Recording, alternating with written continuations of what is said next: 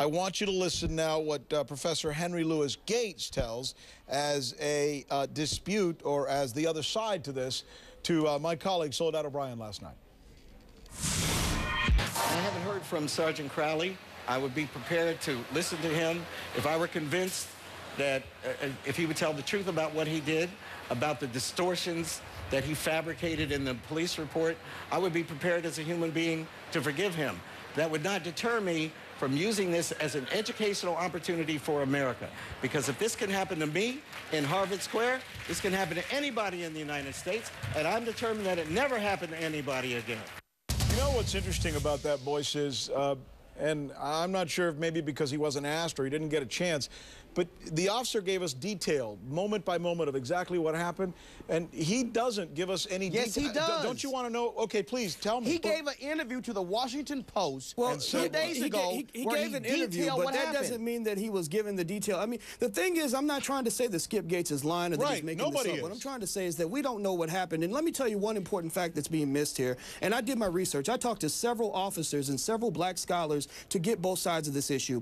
One thing about a breaking and entering is that if you look like you're breaking into your own home and you present ID showing that you belong in that home, that does not mean that the officer should stop asking questions and just walk away. Did you know, Rick, that 1/3 of all women who are murdered in America are murdered by their former lovers, which are typically, in many cases, men who live in the house, who broke into the house, violating a restraining order to hurt their spouse? Well, I can take it a step further. That's not what Professor Gates is doing, but we have to consider that. According to what I'm reading right here, what the officer says, again, we take him at his word.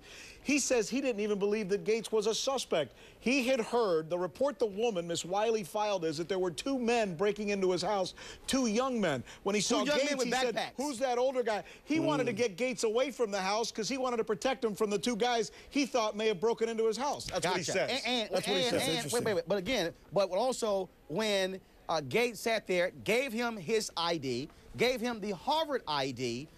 You're sitting here with the ID, you're seeing, look, the man in front of you and the address, you're in the home. Now, Gates has talked about it.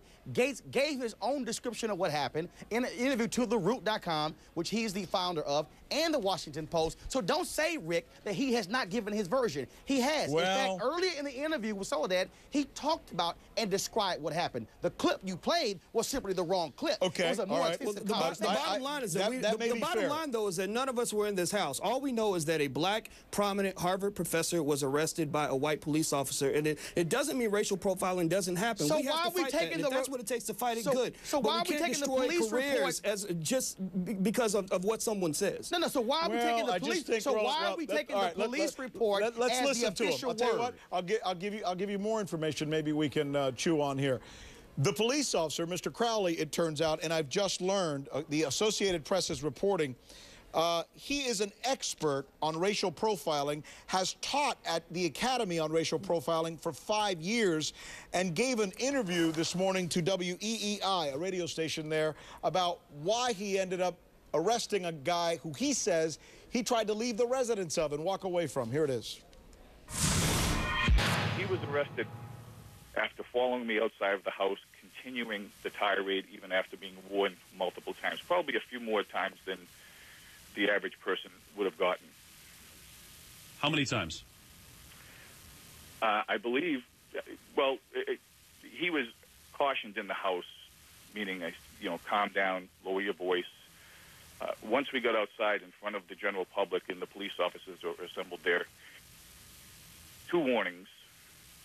The second warning was with me holding a set of handcuffs in my hand, and something I really didn't want to do, but the professor at any point in time could have brought that, he could have resolved the issue by quieting down and or going back in his house. And by the way, here's what the neighbors say about that altercation. They were in the front yard. Some people who just happened to be there called by the commotion, and they watched it. Here's what they say. Mr. Gates appeared to be agitated, and I did not see any of the policemen agitated or making any fast moves, quick moves or anything. So I would have to say, it was probably Mr. Gates who was a little bit, as the police report said, belligerent. Do you believe that Professor Gates was belligerent? I believe he was out of control. I didn't hear anything that he was saying, so I couldn't say that he was belligerent. I couldn't definitely say that he was belligerent. By the way, we're going to continue this conversation on CNN.com/live because I know it's a good conversation. It's one Americans should be having. But it takes us back to the first question. Given all the stuff that we've just seen, that's not to say Gates was wrong. That's not to say the officer is wrong. Should President Obama had gone on national television last night and decided that the officers acted stupidly? In arresting him after proving that was his home. You have to add that, Rick. Well, but if... Rick, you cannot have a half of a sentence if you don't have the second half. Well, let me help you here. If Read the sentence. Are you saying no one's allowed to be arrested in their front lawn? No, what he said, what he said was they acted stupidly in arresting him after establishing that he was the homeowner. That was the quote. But don't give half a quote, right. Roland. I mean, okay, that's we, fair. we have to be honest on this, Roland. I mean, I'm being honest. Obama, he had the right to say what he said, boys.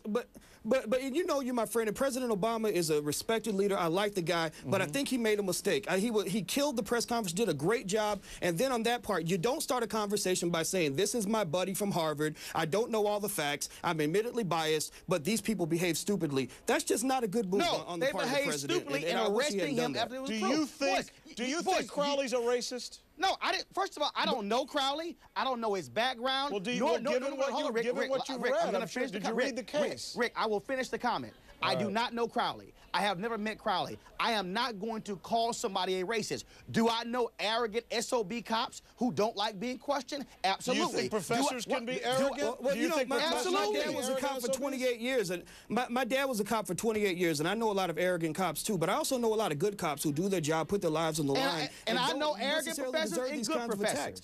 Right. There you go. And so the question is, it's not a matter of saying that Gates was right or that the officer was right. It's a matter of saying, let's get the witnesses. Let's do a thorough investigation. Let's not just apologize because someone from Harvard was arrested. That's just not the way to go. And let's also not sit here and read a police account and automatically assume that it is absolutely positively correct 100%. That's a good point. Because he could also have his own spin to suit his own purposes. But Roland, it's the record. I mean, as a journalist, no. It's his record. I read it. It's not the record. It's his record. Just like his story is not always history. That's true. It could be his story.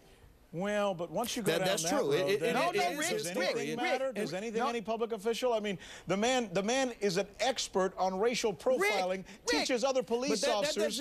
But Rick, how many times have we seen cops? Rick, come on. How many times have we seen cops put down information in a record?